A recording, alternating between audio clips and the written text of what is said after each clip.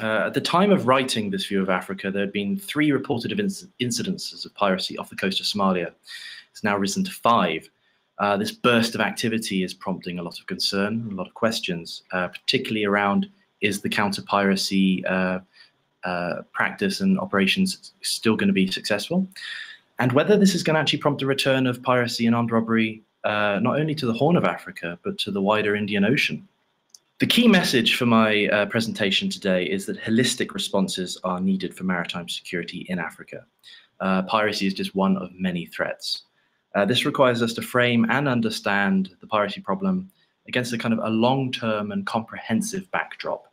What is ultimately at stake is more than simply a potential resurgence of piracy, but ultimately the creation and development of African maritime development, such as the Blue Economy Initiative, which I'll be dealing with or getting into a little later. This provides us with the first major question to tackle today: is piracy really back?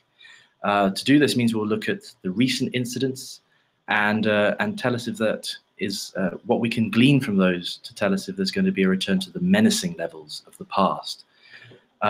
What is of interest today are some of the paradoxes which have occurred in the analysis and will hopefully be discussed later on as well. This also leads us to a second question. What sort of impact is it going to have on Africa's broader fight against maritime threats such as illegal fishing and human trafficking?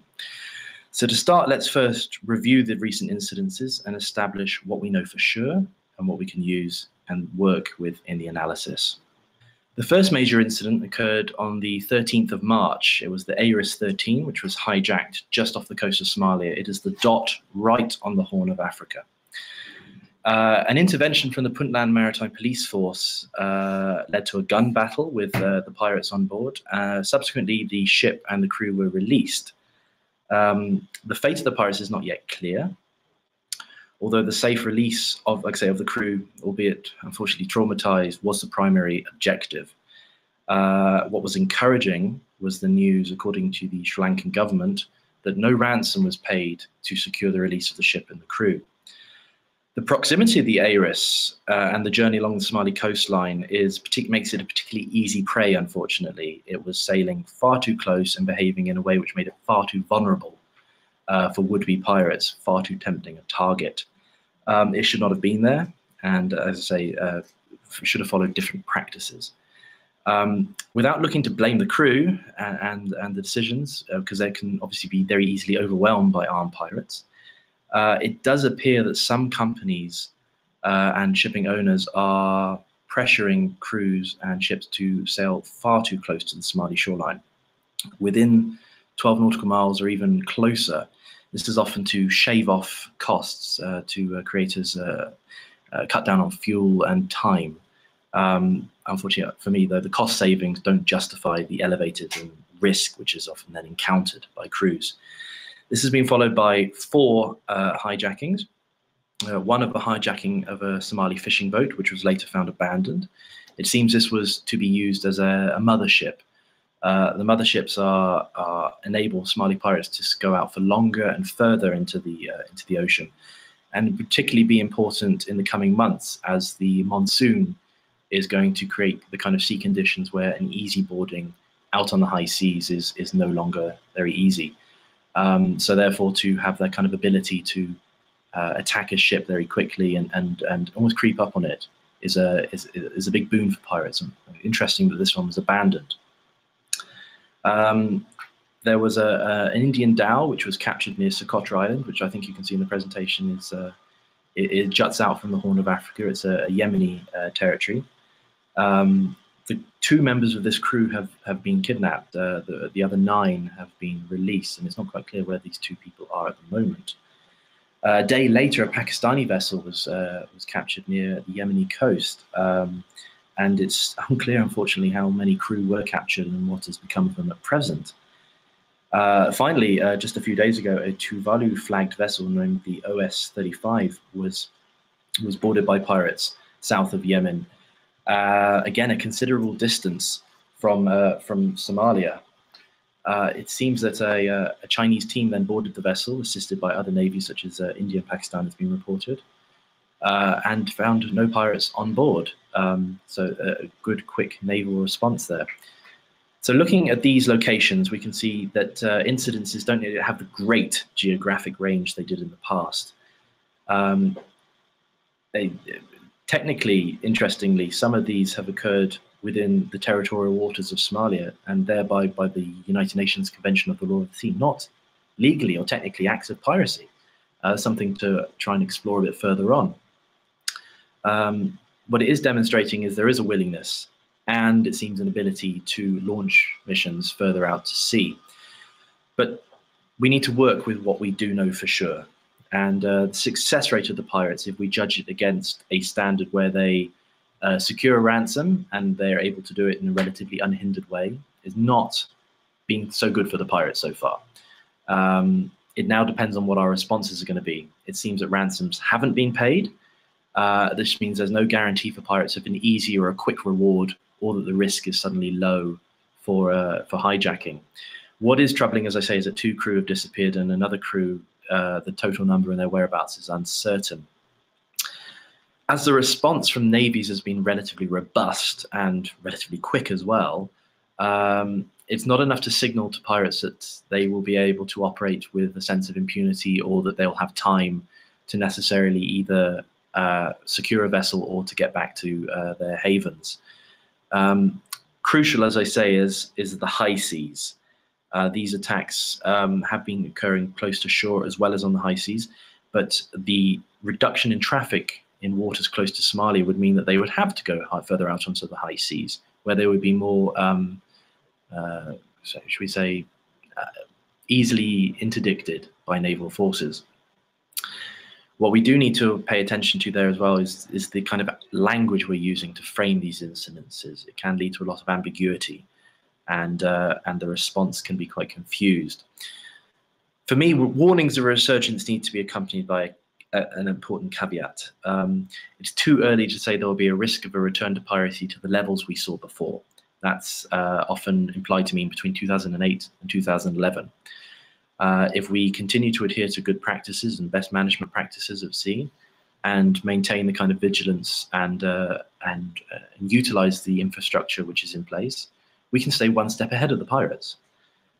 This means that talk of a resurgence is a bit misguided. And if we talk of a return, it does seem to imply kind of a passivity or a vulnerability, which I don't think is actually there.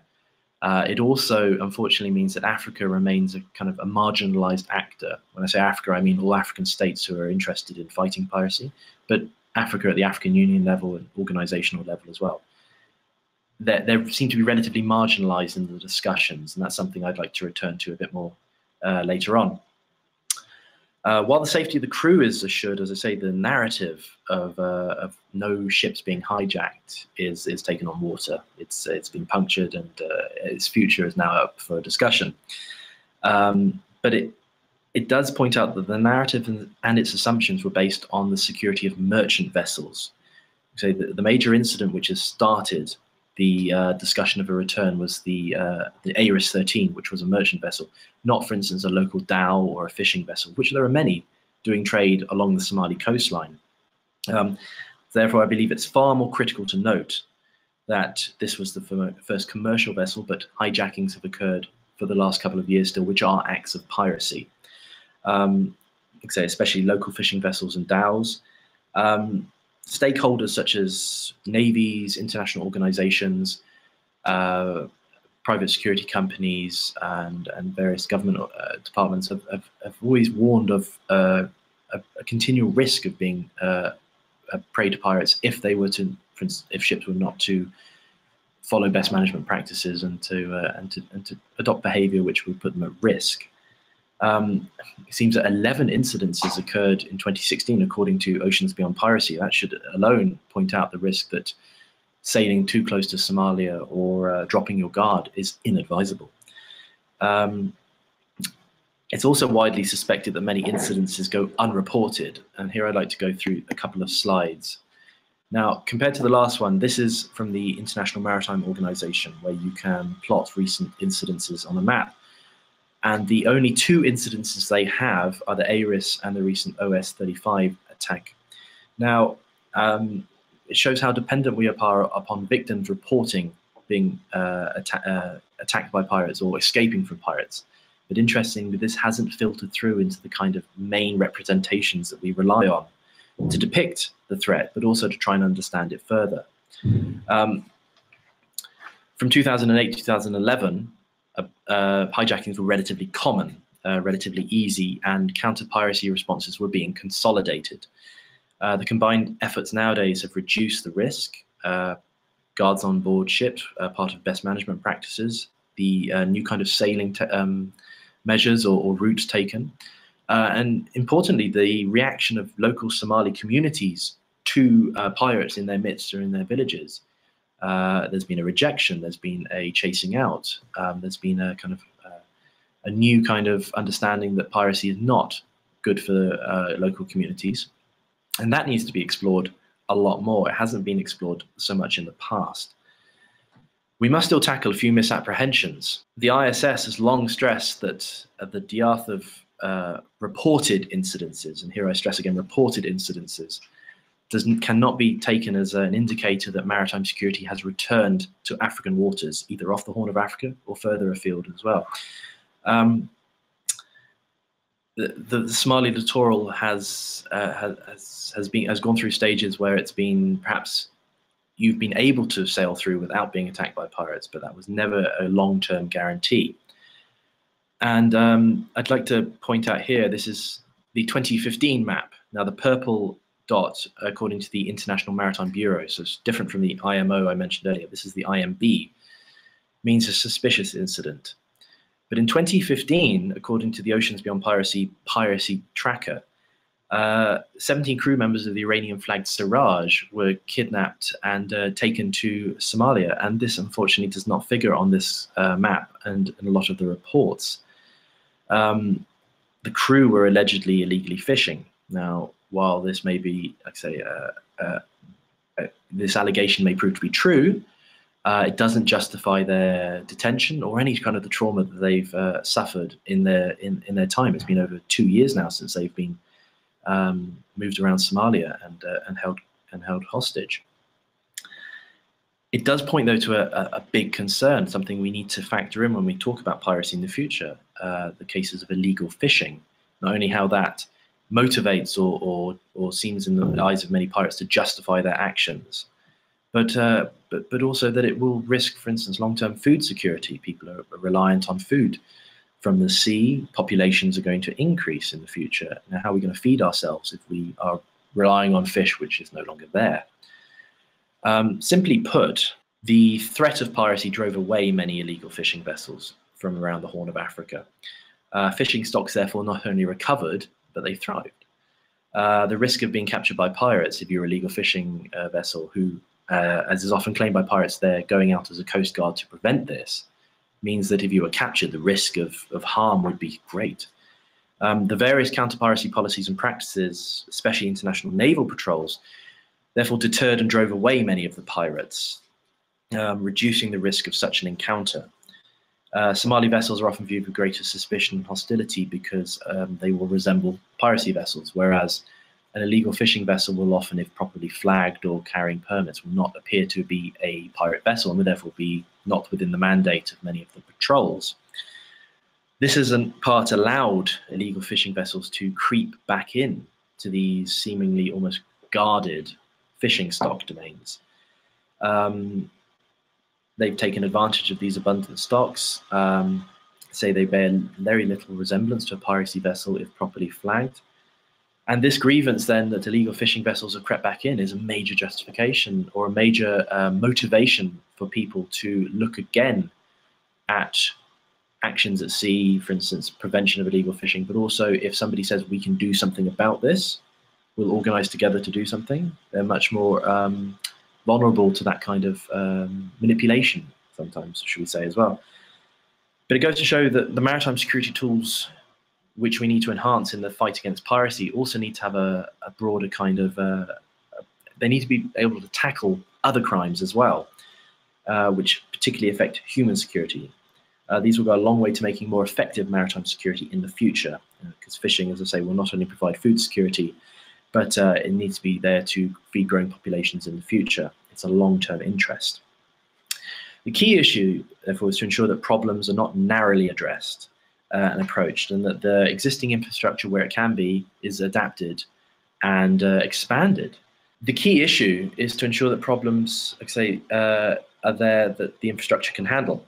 Piracy is still in place, and the infrastructure to tackle piracy, despite being slightly diminished by the reduction of NATO patrols, is still very successful. It's been, like I say, touted as a very successful kind of way of tackling piracy in the past. There's no reason to suspect that, or it's reasonable to think that the deployment of those resources as they exist now can handle any kind of expansion of piracy in the future.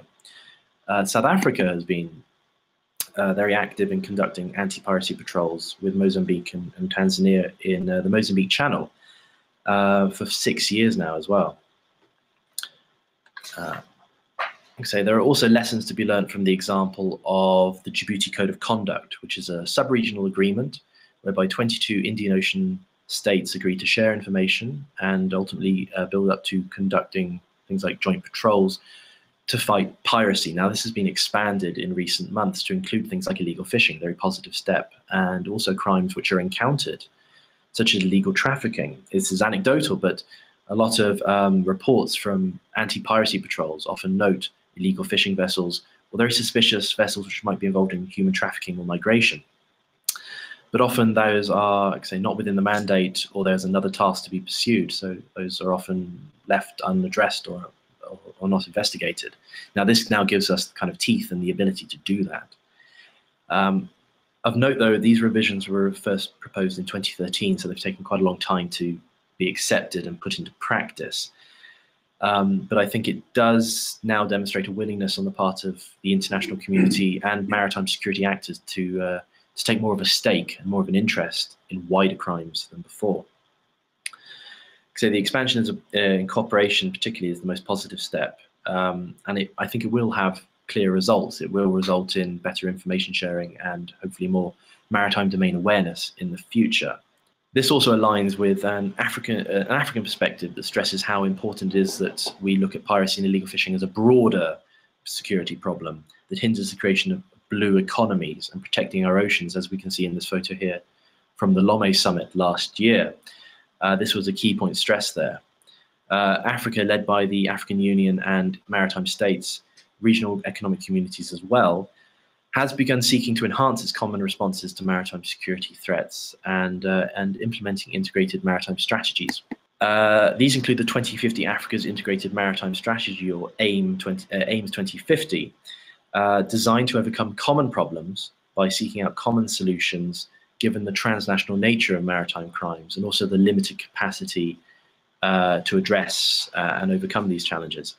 The AU in particular, though, now needs to revive the implementation of this strategy, coordinate a common African maritime position on piracy and various crimes and how to address those going forward, provide guidance for member states on how they can empower the African Union, but also take command of their own seas and build their own blue economies, and looking from a central location about how to analyze the maritime security situation going forward, providing early warning, better awareness, and therefore better deployment of resources.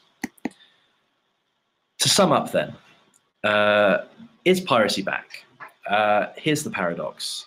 It never really went away. It changed appearance and scope, but it won't return as before. It's in the East African maritime domain, piracy was and continues to be a risk. Its lack of international victims meant that attention, though, was diminished. Piracy itself remains present, obviously, in West African waters as well. And secondly, are we better able to cope with the return? Yes, but the tools and the infrastructure need to be redeveloped, and the strategies and codes and conventions we have need to be implemented now. This will improve cooperation. We also, therefore, need to be always thinking about how we intend to take maritime security beyond piracy. And I think the idea and the concept of the blue economy is therefore a very useful anchor for all actions going forward.